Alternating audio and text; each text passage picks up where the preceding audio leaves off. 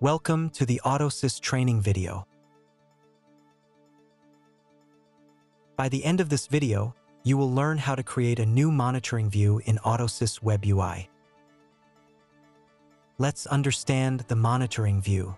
Monitoring views allow you to monitor job flows grouped by business applications or units.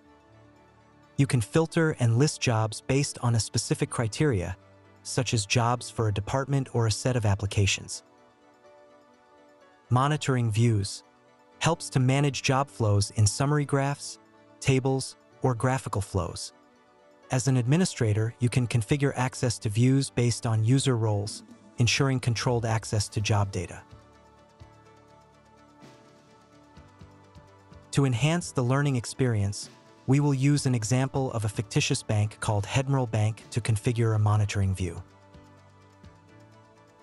Hedmeril Bank, a global financial institution, recently implemented AutoSys to streamline its job scheduling and monitoring processes.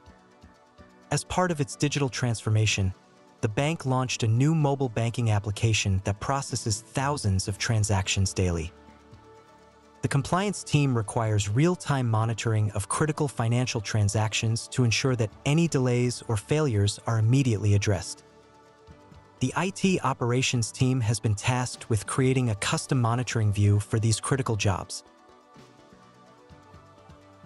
The team decided to create a monitoring view focused exclusively on jobs related to the critical transactions workload. Let's enter our training environment to create a new monitoring view in AutoSys Web UI. Log in to AutoSys Web UI and navigate to the monitoring interface. Ensure Views tab is selected on the left side of the navigational panel. Double-click the Views folder to open it. Here, you'll find all existing views. To add a new view, click Add in the Views widget. The View Editor dialog opens. Here we can configure our new monitoring view. Provide a unique name for the view in the name field. Select Next Start Time from the Job Columns drop-down to add additional columns.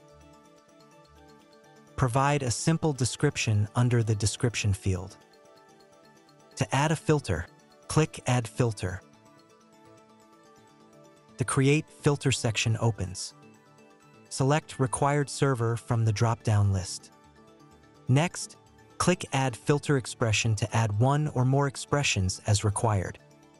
Select Application from the Attribute drop-down list.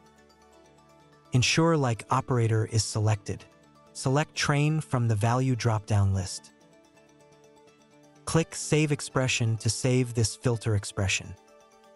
Now, click on Save Filter to save the filter. Finally, click on Save to save the new monitoring view. You can see that the new monitoring view is now listed in the Views table. Click on the newly created monitoring view to see the list of jobs and their status. Now, let's click on the newly created monitoring view in the left navigation panel to see its summary details. Thank you for watching this demo.